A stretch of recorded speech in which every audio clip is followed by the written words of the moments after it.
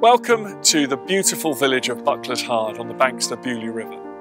Set in the heart of the New Forest, this unique village has actually played a crucial role in our history.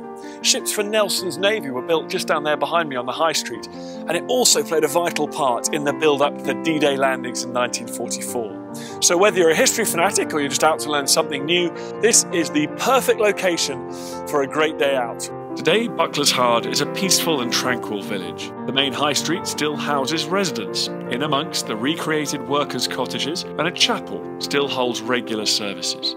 But once it was a hive of activity, home to shipwrights, blacksmiths and many more. You can find out all about the history of the village in the Maritime Museum. There are detailed models of the warships built for Nelson, artefacts which belong to the great man himself, and much more, including salvaged objects from the sunk P&O liner SS Persia, which are over 100 years old. In the reconstructed shipwright's cottage, you can see firsthand how residents and workers would have lived in the 18th century. And on the banks of the river, you can admire the traditional building skills that were used to create a replica shipwright's workshop.